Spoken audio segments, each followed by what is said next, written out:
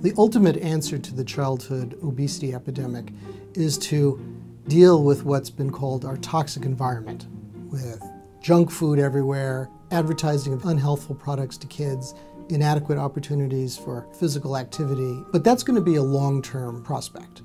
We can begin to protect our children immediately in one environment through which we have 100% control, and that's the home. Parents can use very basic behavioral change practices to begin to guide their children to a healthy lifestyle right away. And that's in fact the focus of the work that we do in the Optimal Weight for Life, or the OWL program at Children's Hospital Boston. The two key parenting practices really at any age are called protecting the home environment and modeling. Protecting the home environment simply means if it doesn't support health, don't bring it in the home. You can say no once to your kids when they're asking you for that gallon of ice cream in the supermarket, or you can try to say no every night when they're nagging you for it if it's sitting in the freezer.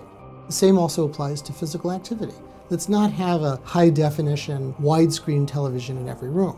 Let's put opportunities for physical activity, active games, kids can close the doors, have fun, and enjoy themselves.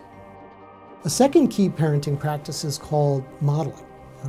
And the idea here is that if you do it, they'll do it. But the opposite is also true. If you don't do it, they won't do it. When parents are eating well and engaging in a physically active lifestyle, they'll be modeling the right behaviors for the overweight or obese child, and the parents' own cardiovascular risk factors improve. All too often, parents resort to negative practices like nagging, punishment, criticism. Very common for parents to try to force their kids to eat foods that they think are healthy, like fruits and vegetables, or excessively restrict other foods like candy. But these practices tend to backfire. They make the kid dislike fruits and vegetables and actually crave those restricted foods even more.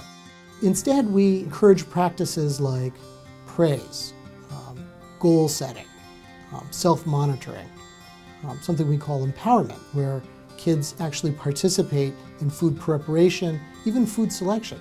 And we have a saying that if they cook it, or if they select it in the store, they'll probably eat it. Many parents are working multiple jobs, leaving little time to shop for and prepare foods at home.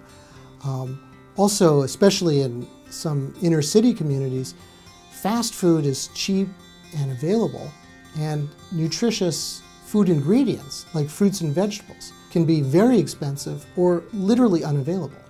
Yet another factor is that children are under a lot of stress, almost ridiculously early in life. Young children are under academic pressures to exceed in scholastic studies, and this can not only limit time for being outdoors, playing, and relaxing, but also put so much stress on a young child that it influences their eating habits. They may turn to food for comfort, and obesity is the almost unavoidable consequence.